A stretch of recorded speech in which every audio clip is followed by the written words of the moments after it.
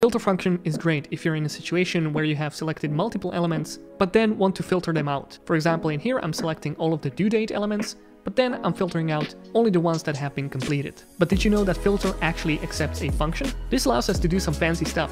For example, we can create a custom command getByValue that will select elements using their input values. So in here, I have a bunch of inputs, like my project, debugger, extension. These look like text, but they're actually input elements that contain value, and therefore don't contain any text. So it may be kinda hard to select them. But using filter and passing a function, we can write a logic that will extract all of the values of these elements and then return the ones that are equal to the value that we are passing. So for example, if you cy getByValue and pass debugger, we can select the debugger element. Or if we do my project, we select the element that contains the text my project. Check out some more awesome tips in my new 99 Cypress Tips course. You'll find a link in the description.